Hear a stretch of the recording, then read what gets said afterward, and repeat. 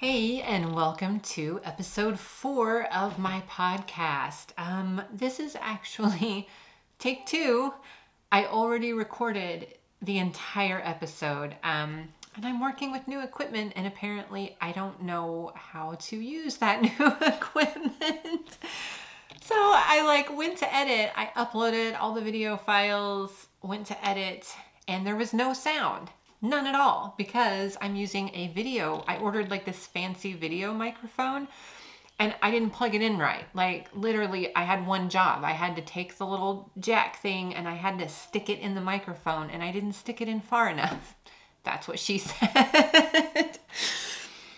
Anyways, so I'm doing this again. This is take 2. Oh, there's a little fuzz. This is take 2 of the video podcast, and hopefully I learned some things from the first time I filmed it, and this one will be even better. Looking on the bright side, maybe. I don't know. Also, for the first one, I did my hair and had my contacts, and I never wear my contacts except when I'm filming this because they are 2 years old, and because I never wear them, I haven't ordered new ones, so I just keep sticking in these 2-year-old contacts. And they're horrible and they make my eyes burn. Probably because you're not supposed to put in 2-year-old contacts onto your eyeball. But anyway, so when I was done, I put my hair up and took the contacts out, and I didn't feel like doing all that again. So ponytail again and glasses, which I always worry that there's a glare from the lights, but I'm looking on my new fancy camera and I don't see any glare. So we're just gonna go with this. There is so much to talk about this week. Like I said earlier, I got a bunch of new equipment. I haven't filmed a podcast in a couple of weeks, and that's why. I ordered a lot of new equipment so that I could film better podcasts, better tutorials, and so I was kind of waiting for it all to come in. And now it has. Clearly I need to practice using it a little bit more, but I will talk about that a little bit later because a lot of you were asking what kind of stuff I got. So I'll talk about what I got, how I'm using it, and I'll link everything in the description to this video. I also want to go over a bunch of great knitting mail that's come in, some yarn, some notions, lots of different things like that. And I've got a stack of books over here.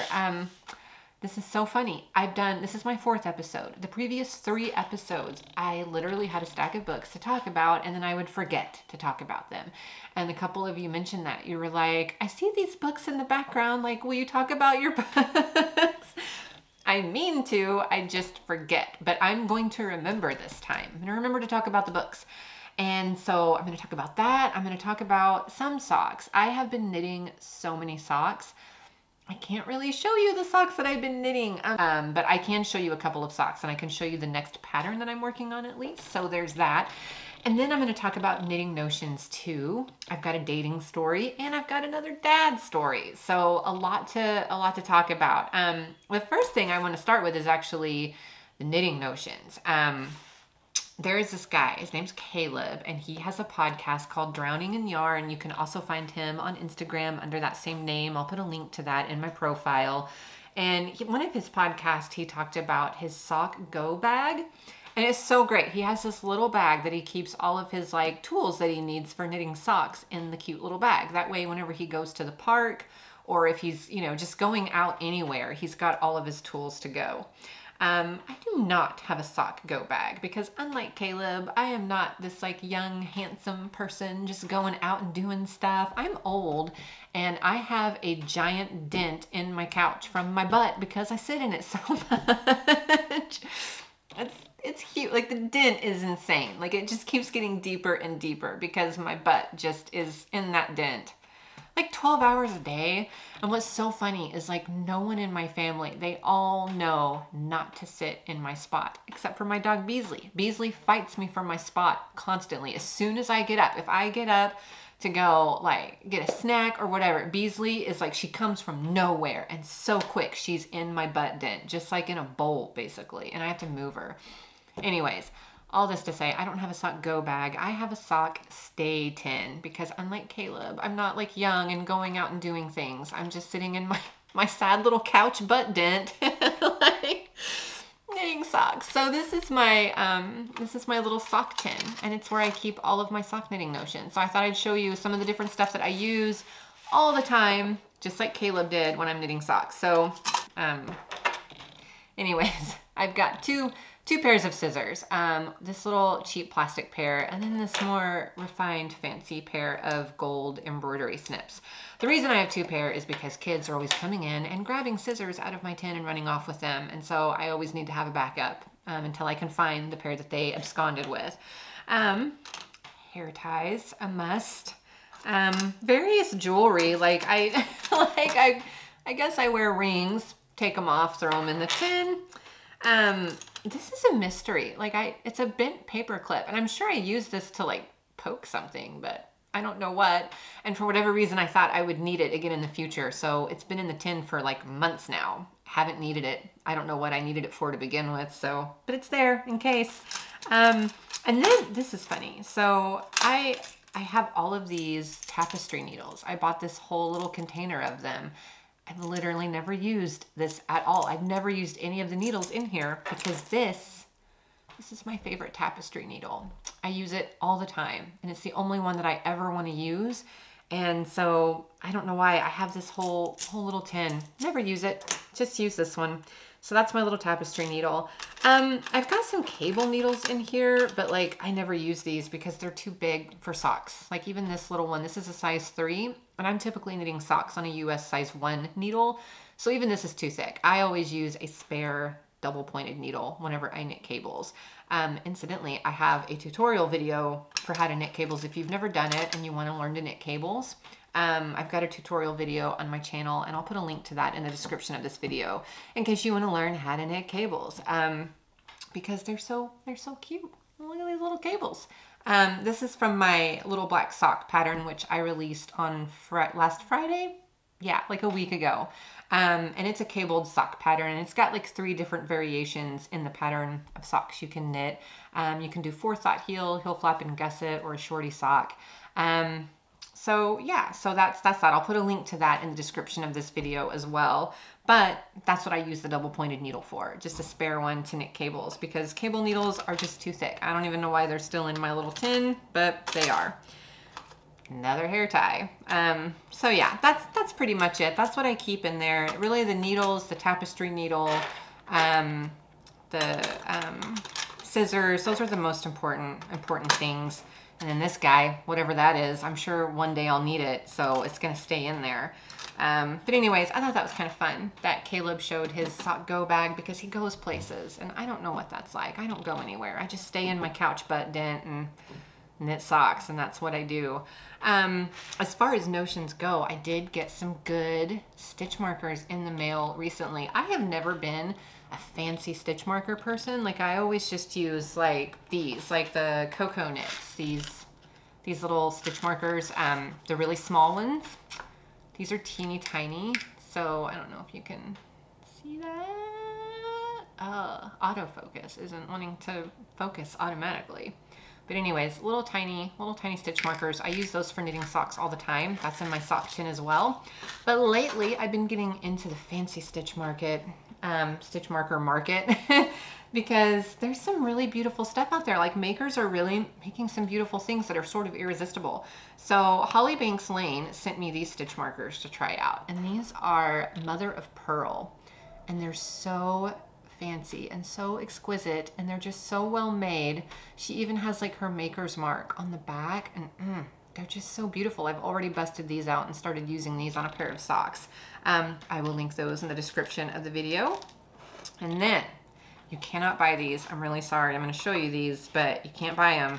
These are from Hello Lavender. I will link her in the description as well. I highly suggest you follow her on Instagram. She posts awesome pictures, beautiful photography, and then her posts are just really uplifting, and then she'll post real posts about struggles and just things that we all kind of experience. So I really love her Instagram. It's so valuable. She always just gives great content that can be so helpful. So I love following her just for her content alone, but especially for the things that she makes. She makes beautiful handcrafted stitch markers, earrings, and a lot of times she'll do collections, like where she'll do a themed kind of set.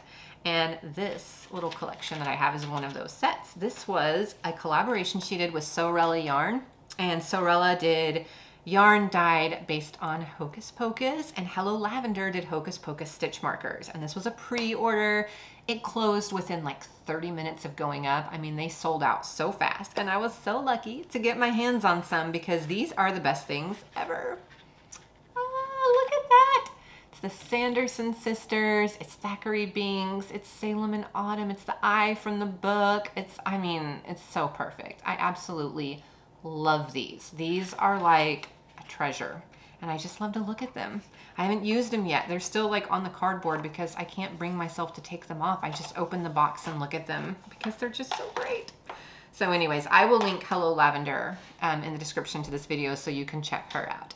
Now, as far as yarn mail, good stuff has come in.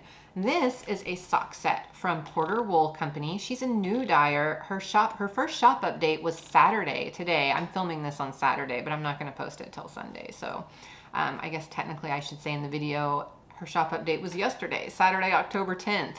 But she might still have some stuff available if you wanna go check her out. This particular sock set is BFF and Raw Honey, and it's absolutely gorgeous. It's on tweed. I love it so much. So you've definitely got to check out Porter Wool Company. She's fantastic, and she's a newer dyer, and yeah, her yarn is just absolutely gorgeous. I absolutely love it. I'm very excited to work with this sock set. Another special thing, this is new stuff to me. I love marled yarn, and typically I've made my own marl by just knitting two different, yarns together. A little bit harder to do with socks unless you're wanting to knit really chunky socks. So I was really excited to find marled sock yarn. This is from Leo and Roxy. They are a Canadian company. And this is a black and white marled yarn, and I'm super excited. It's fingering weight, so I'm really excited to use it. This is just called marled sock. It doesn't have like a nut. What's funny is it says on the back 100% good vibes, and I thought that was like the name of the yarn. It's not. It's just called marled sock. So anyways, excited to try that. Another marled yarn I came across. This is Loop Fiber Company, and this is the Yin Yang sock, and it's basically, she calls it an inverted colorway, and so this is like a really pretty blue and natural. This particular color is Win, and then this one is called Makeup, and it's the same thing. It's the Yin Yang inverted colorway yarn, and it's marled. Fingering weight. So excited to see what this looks like when I knit it up into a sock. It's going to be awesome. So I will definitely link all of those yarn companies in the description of this video, along with the stitch marker sets that I got as well, because you're definitely going to want to check those out. They're so cute, especially this Holly Banks Lane. You can actually buy these. She's got beautiful stitch markers in her shop, and they all are just so modern and delicate, and they have such a beautiful timeless appeal to them, and I'm just so excited. I love it. I've already used these in my knitting. So let's talk about knitting. I mentioned earlier I cannot totally share with you the socks and patterns that I've been writing up lately, but I can share this one. I think you've seen this on Instagram a few times, and I talked about it in a previous podcast. This is going to be a pattern. This is color work and stripes. And this is going to be great if you've never knit color work before, because this is just about the easiest color work pattern there is. This is called the lice stitch, which is the most unfortunate name. And I don't know if you have kids, if your kids have ever gotten lice. Mine have.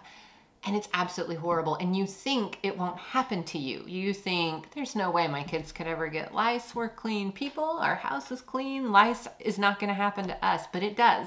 It sneaks up on you. It happens. They get it at school, and then they come home and you don't know they have lice for a couple of days. And then you notice they're scratching their little heads, and you think, could that be lice? Surely not. Then you get out a comb and you go to look, and yeah, it's lice. And it is absolutely a hellscape. Like, I can't even begin to describe. I still remember the misery of trying to get rid of lice. Memphis, my son, has like super thick long hair like I do, and getting lice out of his hair proved to be impossible. Like, we tried to kill it, and it just didn't work, and I ended up having to shave his head. And my daughter Sailor had it, and I mean, oh God, you have to like put stuff in trash bags to suffocate them. You have to like disinfect and clean, and then disinfect and clean again. It's like never ending. It is almost impossible to get rid. You just want to set fire to your house and burn it down and start over. Like, it's that bad. So anyways, if you have young kids and they eventually get to go back to school, it happens whether you expect it or not, even if you think it won't happen to you. So anyways, not a huge fan of the fact that this is called a lice stitch, but nonetheless it is. But it's a really fun stitch to make. It's really easy if you've never done color work. So with the pattern, I will be doing a color work tutorial to teach you how to do it. And it's so simple, and you're going to love it. And then you'll be able to tackle all kinds of color work projects, whether on socks or in sweaters. I'm knitting it on these Addi Easy Socks, which sounds like an infomercial, the Addi Easy Socks, but that's what they're called. So anyways, these are really tiny circular needles, and one needle is longer than the other needle, and that makes it a little bit easier to handle them. Like, I don't know if you're like me, circular needles hurt my hands, like the tiny ones like this. So I usually do magic loop. But with color work, it is so much easier to do color work on socks on a tiny circular.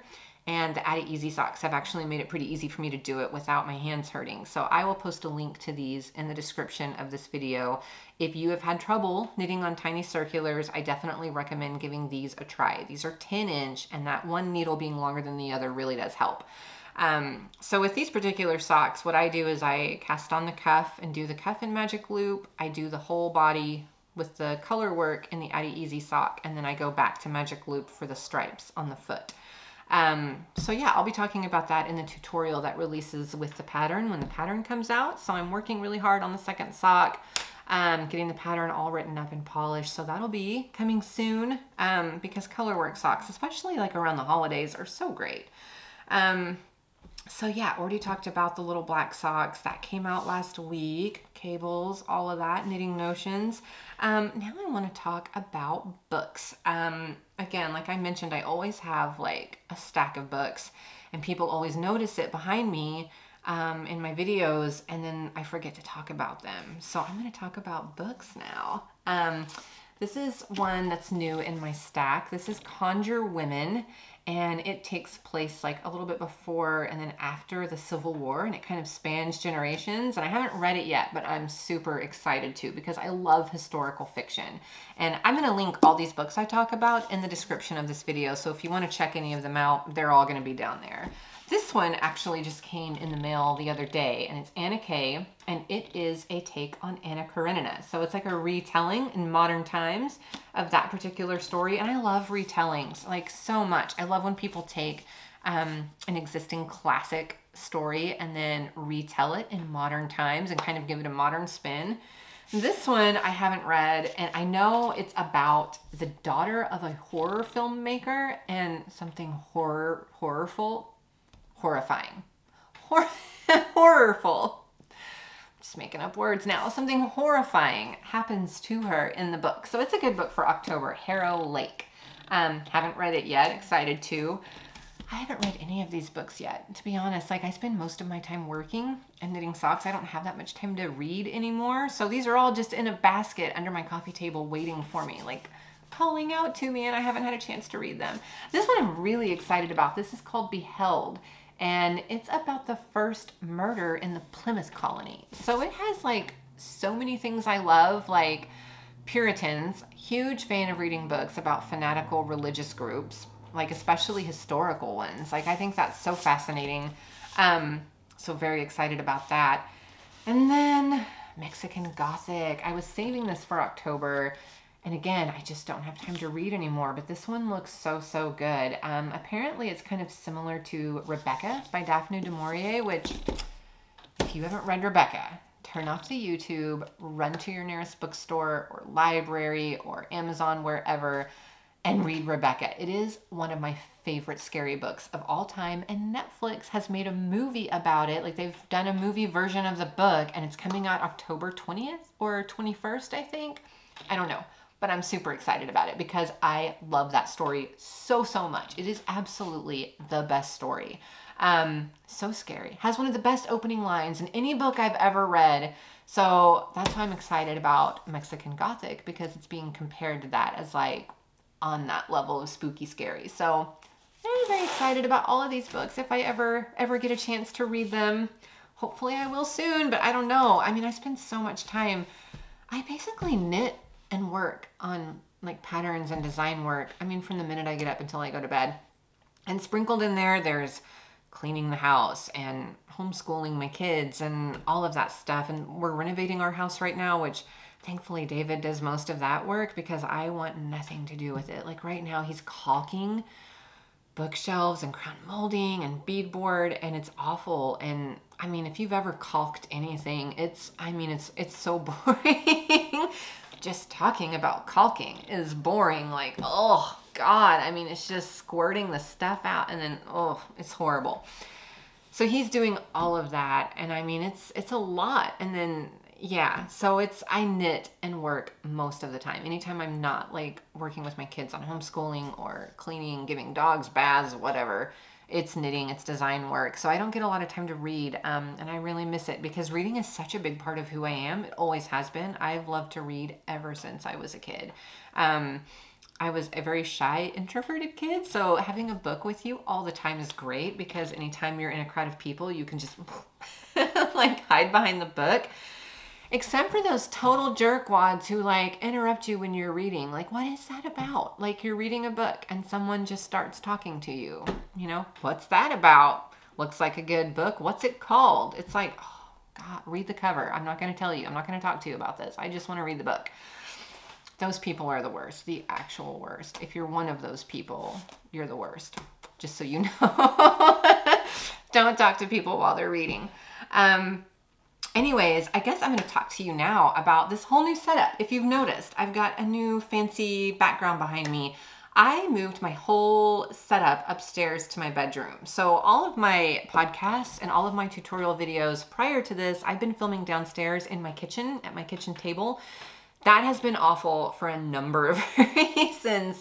Kids coming in and out, dogs barking, dogs scratching at the door. My husband works from home now. His company went permanently remote after COVID. So he works in the dining room, what used to be our dining room and is now his home office. And so he'd be on conference calls or he would get a call while I was filming and it was just horrible. I did not have very good lights. It was just kind of like, use what I have, you know, to start this video thing. I didn't really want to invest in good equipment until I knew if I was actually going to like this and gonna want to do it. So I've really enjoyed filming tutorials. I'm actually starting to really enjoy the podcast. So I went ahead, invested in a new camera, whole new lights, a microphone, as mentioned earlier, that I did not know how to work for my camera, a fancy tripod so I can film overhead tutorials, flat lay tutorials, all of that. So all of that stuff trickled in and came in, and now I've got it all set up, working out the kinks, figuring out how to use it.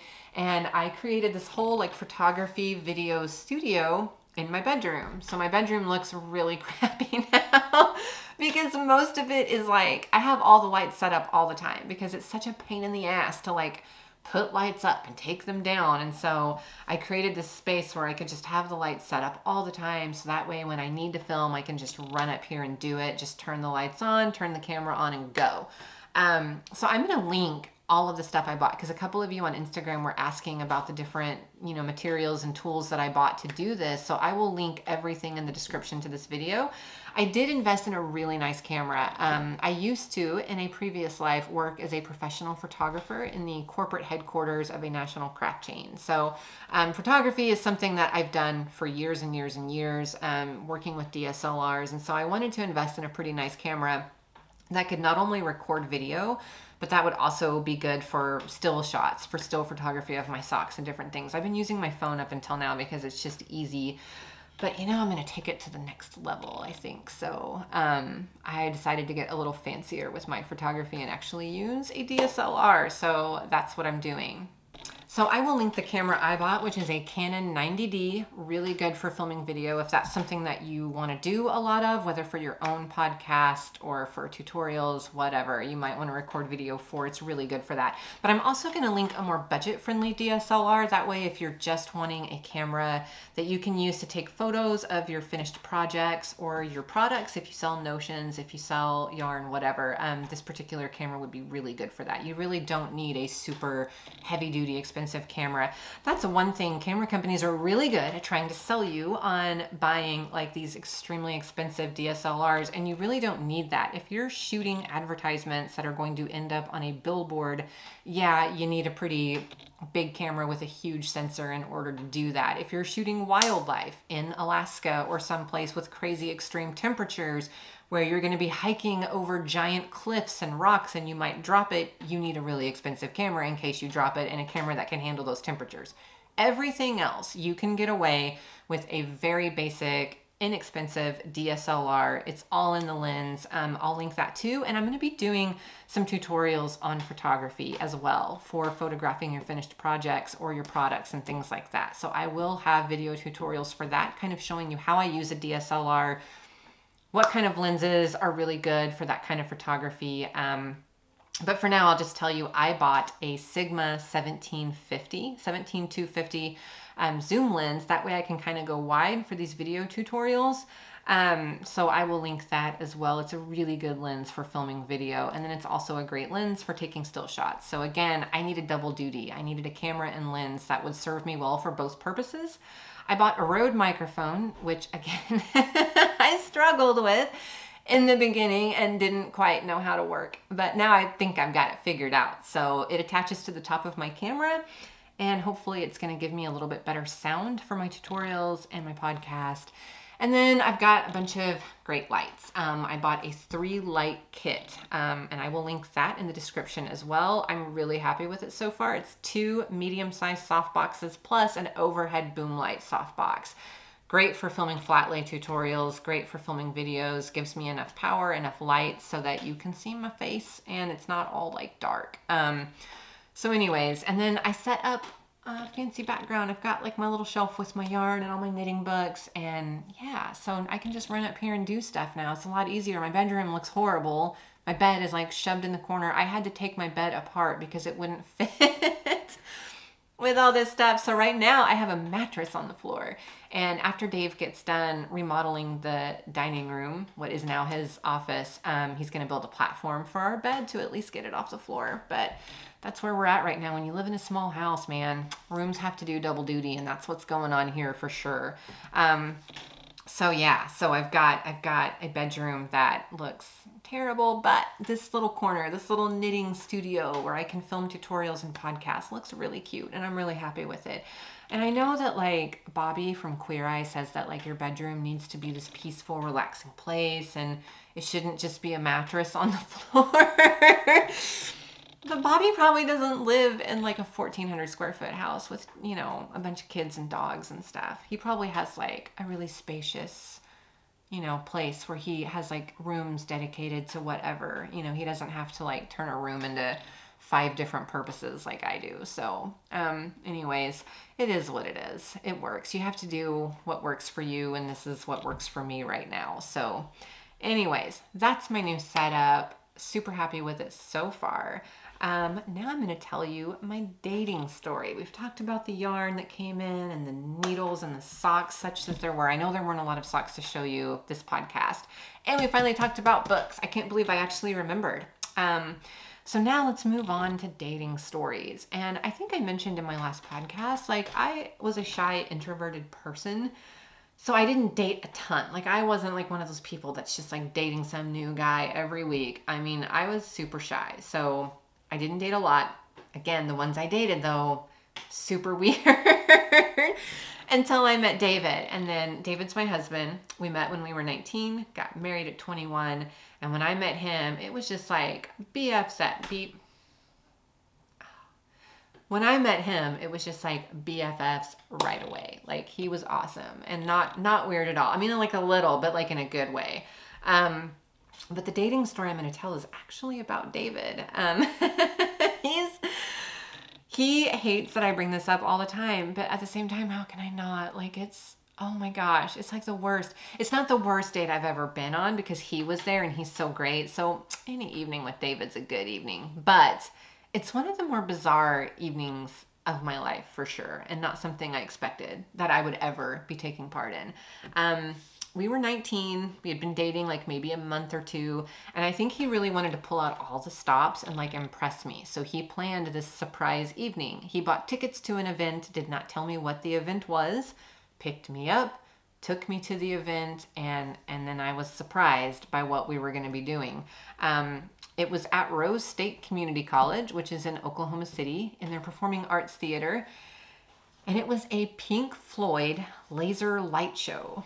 Like, I don't even know if I can explain what that, I mean, maybe you've been to one. Maybe you went to one deliberately and you thought it was amazing. I did not. It was genuinely one of the most horrible things I've ever been subjected to in my entire life. First of all, I don't even like Pink Floyd that much. Like, they've got a few good songs. Wish You Were Here, fantastic. A few good songs, but I'm not one of those people that can sit down and listen to a Pink Floyd album from beginning to end, much less two Pink Floyd albums in one sitting. I just don't think they're that great. Like, they're okay. Don't come at me if you love Pink Floyd. It's a personal preference thing, and I'm just not a huge Pink Floyd person. But my husband is, and it's really sweet actually, because his dad really loves Pink Floyd. And like, one of his earliest memories was he bought his dad a Pink Floyd record for Christmas, and he'd never heard it before. So his dad opened it and was super excited and put it on the record player. And that was the first time that David had ever heard them. And he was like 11 at the time. And he just remembers being awestruck by the music and just totally loving it. And it was just a bonding thing with his dad. So I get why he loves Pink Floyd. I just don't. And anyways, a laser light show added to it. Oh my gosh. So you have head-splitting volume levels on the Pink Floyd. First of all, it was like an aggressive assault of noise. And I love concerts. I've been to concerts. I'm fine with noise, but this was like way too much. I had a splitting headache within 5 minutes. It was so loud.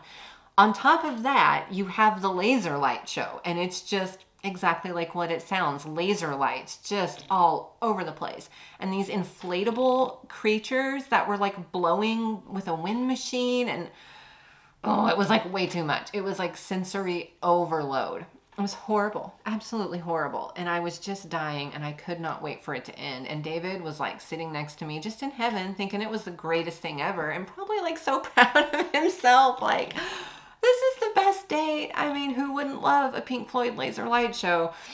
I did not. It was awful. It was so awful. And after it was over, he was like, "What'd you think?" And I was like, what can I say? That was great. It was not. And a couple of months later, like once I'd gotten more comfortable with him, you know, I told him how much I hated it. Because, you know, like when you first start dating someone, you want them to think that you're a good person. So you don't like, you're not honest about stuff totally. And so I totally lied and was like, oh, it was great. I loved it. Pink Floyd, they're amazing, you know. Oh, worst. And so to this day, I like bring that up. Like if he talks about, you know, hey, I've got, you know, a little plan for a date night on Friday. I'm like, it's not a laser light show, is it?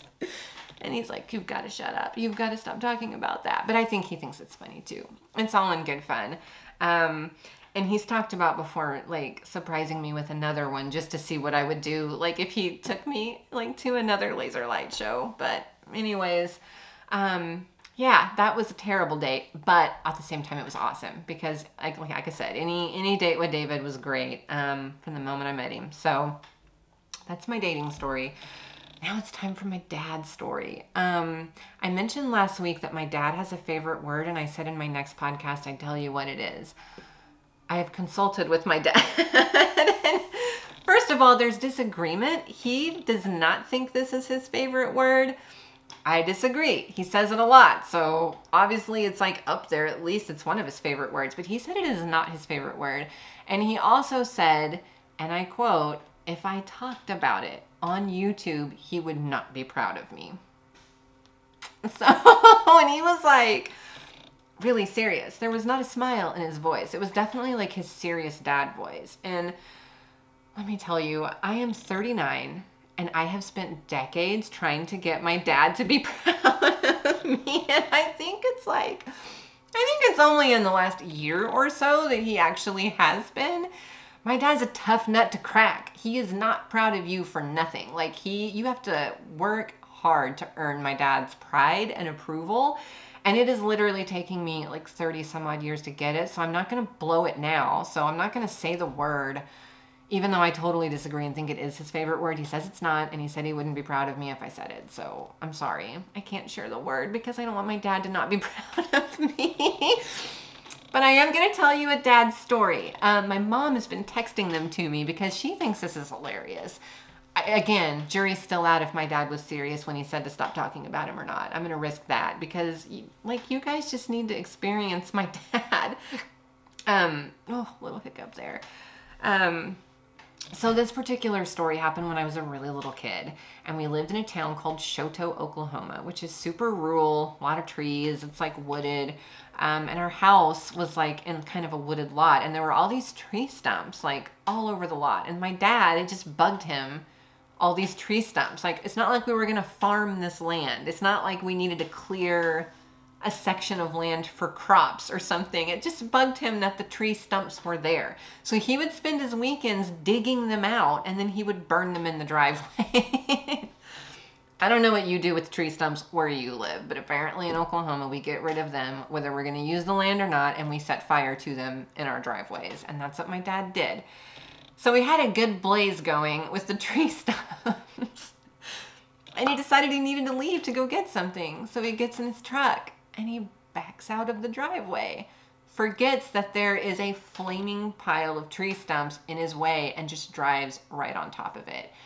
So as he's backing up, of course, my mom and my brother are like screaming and like waving their arms like, stop, you've got to stop the fire.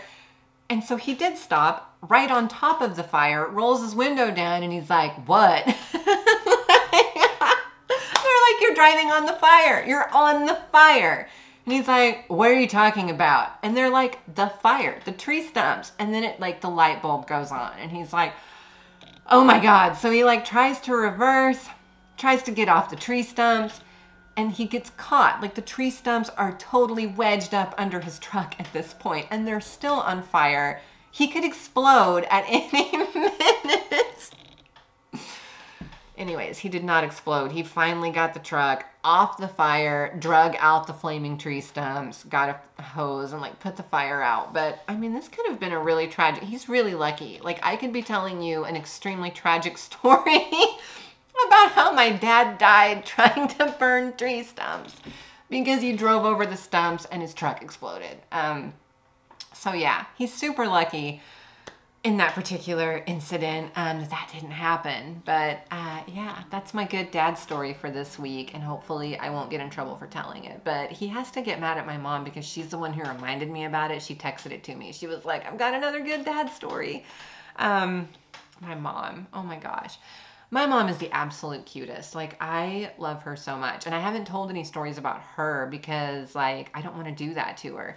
And it's not that I don't love my dad, but he's just so fun to mess with that, like, I have to. Like, I just go ahead and tell the stories anyways because it's just so fun to, like, mess with him.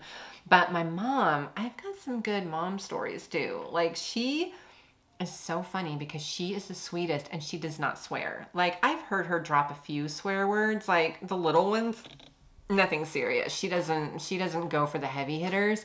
No F-bombs, none of that. She just drops some minor ones occasionally. But for most of my life, she's just not been someone who swears a lot. My dad, on the other hand, all day, every day. Like, we used to joke that I thought my first name was Damn It and my middle name was Summer because I heard damn it, Summer, like 8 times a day. So my dad drops them all except for the F-bomb. He's not a huge F-bomber either, but all the other ones he hits with regularity. My mom, not so much. And one time when I was an adult living on my own, she called me on the phone and she was like, Summer, she was like, I just thought the F word. Like, she was calling me to tell me that she thought the F word. Not that she said it, that she thought it. And she was like, I was in the driveway at KFC. Kentucky Fried Chicken. I was in the driveway at KFC and I just thought, man, I'm effing hungry. I want some effing KFC. Except I didn't think effing. I thought the actual F word. And so she was like calling to tell on herself, to like confess that she had thought the F word, not said it, thought it. So that's who my mom is. She's just like, oh, she's hilarious in her own way, like absolutely. So you got a bonus mom story with this podcast episode. And yeah, I want to know, do any of you have parents who don't swear, but occasionally they think swear words and then tell on themselves and call to let you know that they thought a swear word? Because man, my mom sure did. And I will remember that for the rest of my life. I mean, I think that happened when I was like 22. So I can't do math. It was like a long time ago. It was before I had kids. So it was like a really long time ago and I'll never forget it. So yeah, those are my mom's stories, my dad's stories, my dating stories. Sorry I can't share the word with you. And I feel terrible because last week I said I would, but again, don't want to risk losing what little bit of pride that I have that my dad has in me. I'm not going to get rid of that. Shared all the yarn. Again, I will link all of this good stuff. The Porter Wool sock set. Again, her first shop update was Saturday, October 10th. There might be some stuff left in her shop. Leo and Roxy from Canada, the good marled stuff. And then Loop Fiber Co., also marled, not from Canada. But yeah, I'll link all that in the description to this video. My new pattern that came out last week, the little black socks, cables. I've got a video tutorial on my YouTube channel for cable knitting if you don't know how to knit cables. And I will also link this pattern if that's something you want to give a try. And then the new pattern, working up. This will be coming out soon and I'm working on writing it now, getting it all set up. And I will film a tutorial video for knitting color work. It's a lot easier than you think. It's a lot of fun and it opens up so many possibilities with socks. Like, you can do so many cool things with color work. It's like painting by numbers. Yeah, we talked about notions, the stitch markers. I'm really sorry that you can't buy the Hocus Pocus stitch markers. I feel bad for showing them to you, but like, how can you not share them? They're absolutely amazing. So I will link Hello Lavender. You can keep an eye out when she has a new pre-order. She always comes up with cool collections, cool themed collections. And she opens up the pre-orders on her website. You can get in and get you one of her amazing sets of stitch markers. And then of course, Holly Banks Lane. These little pearl guys, these are like stitch markers like Marie Antoinette would use if she were a knitter. I mean, they're just so amazing.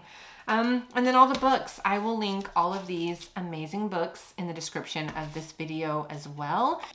Again, I hope I get to come back next week with another one. Stuff gets really busy between the homeschooling and the knitting and design work that it's hard to do like a podcast episode every week, but I'm going to try. Especially now that I've got all this fancy new equipment in this little photography studio. So I will try to be back next week with another episode. And let me know in the comments if there's specific things you want me to talk about or discuss.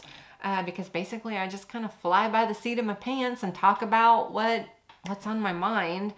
So yeah, thanks for hanging out with me today, and hopefully I'll see you next week with a new episode. Again, all the equipment that I'm using to film this, I will link in the description of this video, and I will be filming tutorials soon for photography and videography.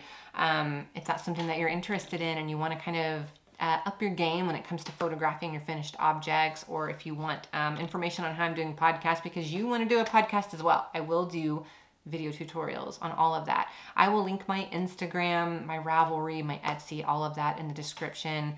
My favorite needles that I use, like the Addi Easy Socks, plus my absolute favorite Chia Goo 40-inch US size 1 that I knit all my socks on. I love spreading the love about those Chia Goos. I'm obsessed with them. So yeah, I will link those as well. You can find all kinds of good stuff in the description. So yeah, I guess I will see you guys next time.